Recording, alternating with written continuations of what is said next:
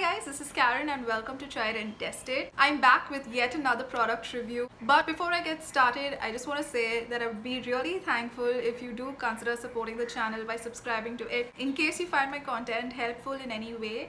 And also don't forget to activate that notification bell so that you get notified every time I upload a new video. Alright, so I have two products today with me. Both are from this brand called Dr. Batra'S. I'm sure a lot of you watching this video have probably already heard of this brand called Dr. Batra'S, especially their centers and their clinics. So I've been using their Dailycare face wash and their skin toner, and the reason I chose products from this brand is because I wanted something that was subtle yet effective. And another plus point about these products is that they're dermatologically formulated. So yeah, let's find out how this worked for me. So coming to the price first, this is priced at Rs 115 and you get around 50 grams of the product.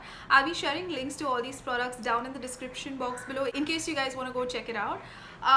With regards to the packaging, well, the packaging is pretty regular like any other face wash. It comes in this tube packaging with a flip cap below, but one thing I have to say is that I find it quite travel friendly because the cap is nice and secure when it shuts, which thus does not lead to any product from spilling out. The face wash is a gel based consistency and it's orange in color, as you can see, and it has these small beads in it. So when you lather the face wash on your skin, these beads kind of break open.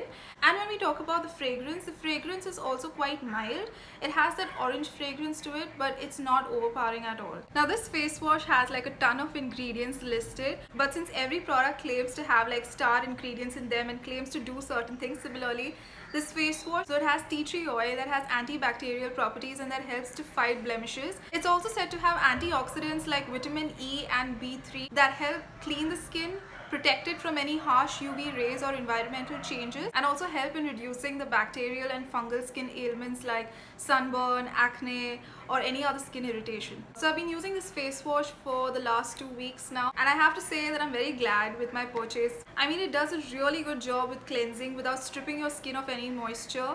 Another thing I observed is that it leaves your skin with a slight glow right after using this face wash, which is kind of short-lived, but still your skin will feel glowy for around 30 minutes. So when it comes to acne, I did not have any acne before using the face wash, so I don't know how effective it's going to be on acne, but I did not get any acne after using this as well. One thing that I don't agree with is the whole reduction in the blemishes thing. I mean, the blemishes on my skin remain intact. I did not see it getting lighter. Another concern that I may have is the quantity. I wish that the quantity was a little more for the price that I'm paying. But yeah, having said all of that, I would consider repurchasing this face wash again because I like the fact that it isn't too harsh on my skin, but it still leaves my skin feeling clean. Okay, then we have the skin toner. This is priced at Rs 130 and you get around 100 ml of the toner in this bottle.